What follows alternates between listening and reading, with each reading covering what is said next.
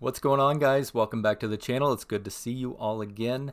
I can tell you what's going on over here. It looks like meme stock mania is in full effect today. I just wanted to touch on it briefly because we always like to get a little bit more eyes and attention into what's going on with some of our favorites that we've been just holding on to for so long, waiting, trying to fix some of the corruption that's going on with Wall Street and try to bring a little bit of light to that for the most part, it seems like. And what I thought was really interesting was really GameStop kicking it off. We've been expecting something along these lines, but they're doing that. Stock dividend, the 4-for-1. So I want to watch and see how this all unfolds. Is the owner going to do a recall on their shares that they've lent out?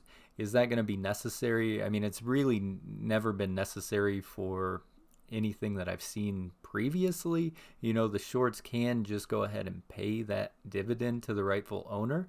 But if they do that, that's going to take a massive hit out of their profits that they're in as far as anything they're doing for shorting it, because they're going to be essentially paying for several shares of stock, which is just going to eat that up. So would they be interested in just returning those shares on their own willingly to not even have to deal with that? So I think this is going to be an interesting sort of events as it all unfolds, and I'm sure we'll get a little bit more light as time goes on with that. And then I thought it was interesting too that AMC, obviously CEO Adam Aron, comes out on Twitter. He says, "I keep getting asked when pounce. Know this, I always keep my word. I've said publicly a pounce would not happen before second quarter 2022 earnings are announced. Press release issued today that quarter two earnings to be announced on Thursday, August 4th. Read between those lines." So is Adam Aron planning some sort of pounce, or has there been something going on behind the scenes that he's been able to find out about, say, naked shorting in his company? Is he going to pounce on the shorts? We don't know, but I thought it was really interesting that it came out just a little bit after, you know, GME makes their announcement, and what's going to unfold there.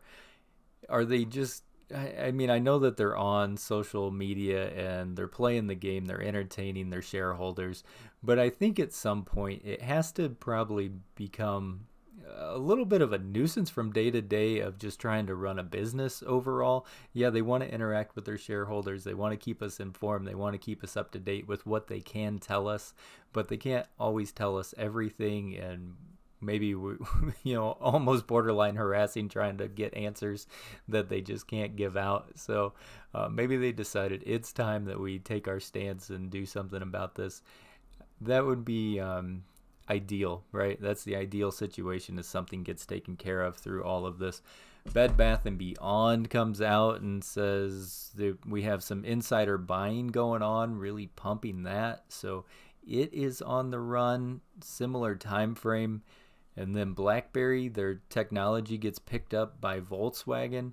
Get that news released. Everything's coming out right about the same time.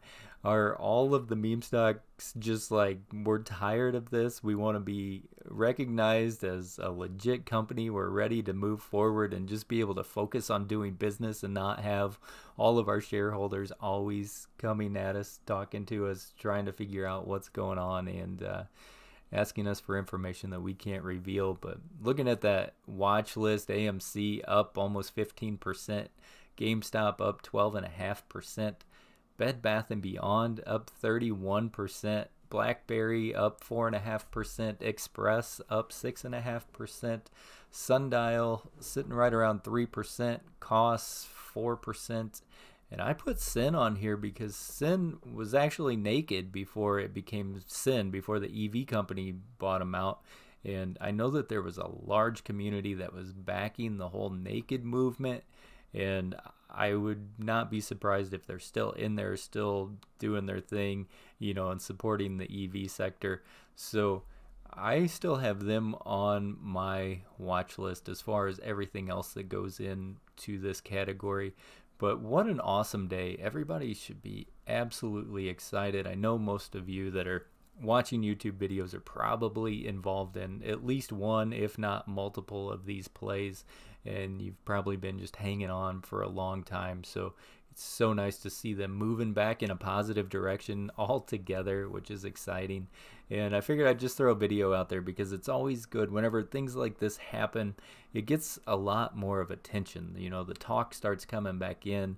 New eyes can be shined onto some of these things. What's trying to actually be unveiled through all of this? Is it all of the manipulation, you know, the naked shorting? What's going on in the actual stock market? Is it a level playing field for retail to even be involved? And if, you know, some new eyes can be shed on this type of thing, if their interest is there, if their money wants to roll in, new money rolling into these plays never hurts at all. So always good to see. Just wanted to pop in and say hi and kind of enjoy this moment with you guys. Thank you for coming and watching a video. If you don't mind, drop a like. You can always subscribe to the channel so that you don't miss any of the updates. As always, stay golden, people, and may your accounts stay green.